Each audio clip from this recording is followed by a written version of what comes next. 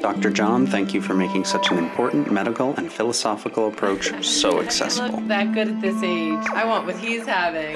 Dr. John practices what he preaches. He's a pillar of authenticity and integrity. I can't thank you enough for your talk yesterday. You were an inspiration. You were an Been inspiration. teaching for over 25 years. The 3-season diet book changed my life. When we're trying to lose weight, it's very important that our body is not stressed, because the chemistry of stress tells the body to store fat. So the first step in weight loss is to convince our bodies that our life is not an emergency, that our life is not stressful. And one of the best ways to do that is to relax and enjoy your food. But the word karma means action. So Reese said, to the extent that something or someone affects you in a negative way is to the extent that it's your opportunity to take a transformational action step and free yourself from letting other people make you into something that you're not.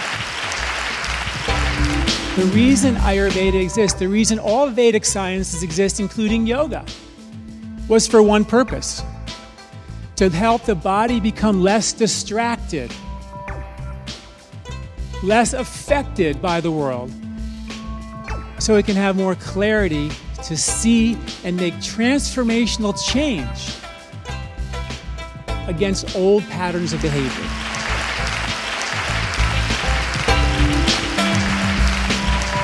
What would I lose if I just love that person fully? That is how we change our microbiome. That is how we change our cells. That's how we change patterns of behavior. About the return, I love you, but it's no concern of yours. That is the message, I believe, of Ayurveda.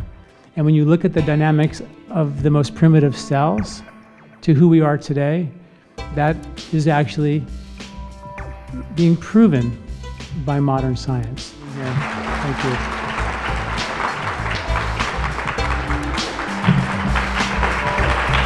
Thank you very much.